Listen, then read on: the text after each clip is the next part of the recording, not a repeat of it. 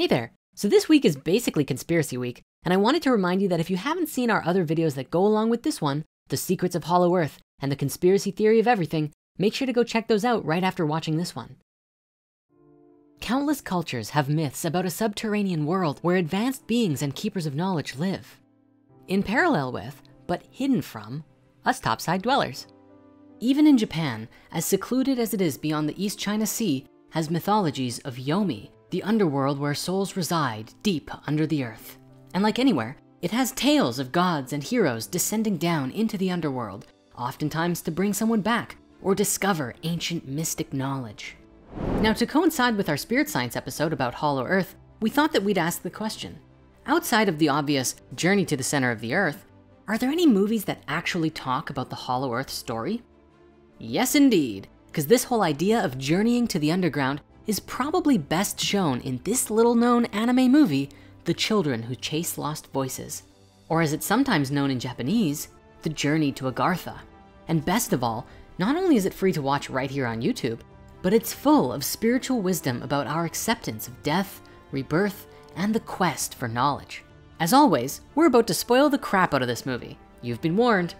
The Children Who Chase Lost Voices follows your typical anime girl protagonist, Asuna, as she hears a mysterious yet hauntingly beautiful song on her handmade crystal radio. By using a crystal given to her by her father, who is actually implied to be from Agartha himself, in classic anime loner fashion, she sits on a cliffside looking all moody and begins to hear a beautiful song that inspires curiosity and wonder. What a strange melody.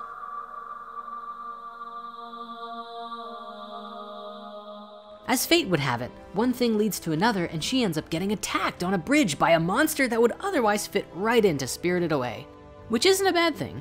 The art style and animation in this movie is gorgeous. And so she is saved by the mysterious Shun, a boy from the underworld of Agartha, and so of course, they instantly become best friends.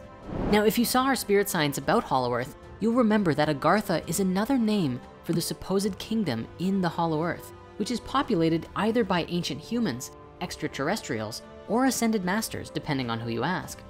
Coming from the 19th century French occultist Alexandre Saint-Yves, who published the first reliable account of Agartha in Europe, he argued that it was a place that not only actually exists, but was situated in the Himalayas in Tibet, an idea that seems to correlate very well with the Buddhist concepts of Shambhala and Agarthi, which were located around the same place.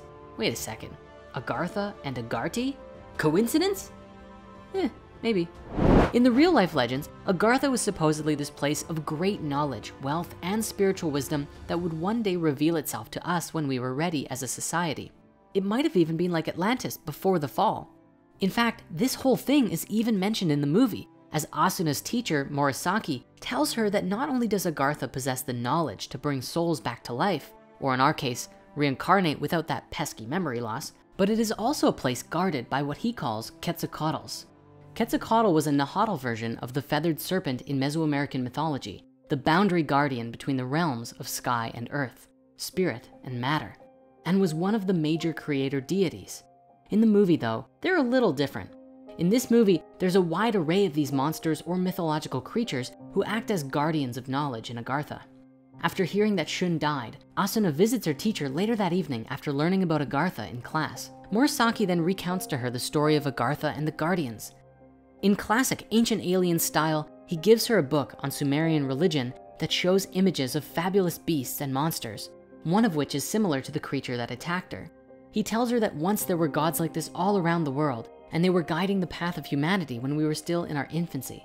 But eventually humanity grew up and we didn't need gods anymore. So they hid themselves under the earth as keepers of knowledge, taking a small group of humans with them. While this might sound simply like some kind of narrative plot, it's actually very similar to the events of Atlantis that we've talked about before in our original human history movie. This idea that many of these ancient gods were actually ascended masters who had attained new levels of enlightenment beyond the rest of humanity. After the great fall of consciousness, we hit rock bottom on the consciousness ladder, having to rediscover the world for the first time. Many of the ascended masters, such as Thoth and Ra, stayed behind to help guide us on this new path, helping to found the mystery schools that would eventually lead us back to unity consciousness. While they didn't necessarily retreat into inner earth once the mystery schools were founded, many of them did choose to ascend into higher dimensions, which are sometimes described much like how Agartha is depicted in the movie. As far as ascended masters go, it would seem that they naturally interact with us at different times to grant us knowledge when we are ready for it, and act as the gatekeepers of wisdom, much like the Quetzalcoatl's do in the movie. Now, the rest of the movie is kind of your typical hero's journey kind of thing, in that Asuna meets a new guide, Shin, who takes her to Agartha, crossing the threshold of adventure and going through different challenges in this new spiritual world, while on a quest to fulfill lost wishes and come back with a new sense of deeper understanding of her place in the world. It's a long, weird journey in which they travel across very different lands, meet different people, shadow creatures, and all along the way, Asuna is trying to figure out exactly why she's there and what she really wants, with Morisaki almost blindly determined to see through his mission to the end. Ironically, despite all of the shortcomings and weird behavior Morisaki shows, Asuna still calls him teacher regardless. Perhaps there's a lesson here that we can see anything as a teacher, even the bad things, if we simply choose to learn from them. Interestingly, it seems like many of the beings in Agartha have a place, a meaning, and to fulfill their purpose is to complete their lives in something similar to the Lion King's circle of life.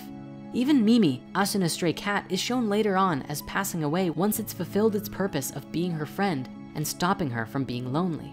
While it might seem a bit morbid to think that once we fulfill our purpose, we die and move on, but I don't think that's the message here. Instead, think of it like completing a level. Everything and everyone has a purpose to fulfill in their life, and once that purpose is complete, we are given a new one to pursue that is even more in line with our soul's journey. Eventually, when we have learned everything we need to, we can ascend into higher dimensions of love and wisdom.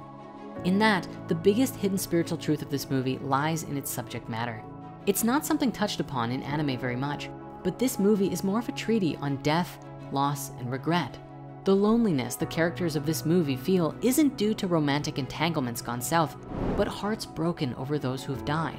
And it tells a very human story of coming to terms with death by gaining new knowledge of what death actually is. The best example of this is Mimi, like we mentioned earlier. After the cat comes to the end of its path, we see it swallowed up by an ancient Quetzalcoatl, but it's not really like eating the way that we know it today. In the movie, it retains its cycle of life significance. This consuming is kind of like becoming a part of the greater body and continuing active life, moving into new dimensions. And in that way, it becomes part of an even larger part of the cycle of life. Later on, that same Quetzalcoatl carries Asuna and Shin the same way before regurgitating them at the gate of life and death. And while it's gross, there does seem to be the implication that everything is connected and existing together in harmony. Everything leads to everything else and perpetuates existence. Now, remember earlier we said that Asuna's father is implied to be from Agartha? Well, that is its own interesting side story.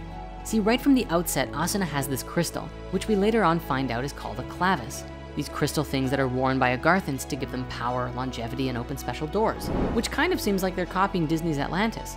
But of course, we of all people don't need to explain the spiritual significance of crystals, but suffice to say, even the name for them in the movie is steeped in history and spiritual lore.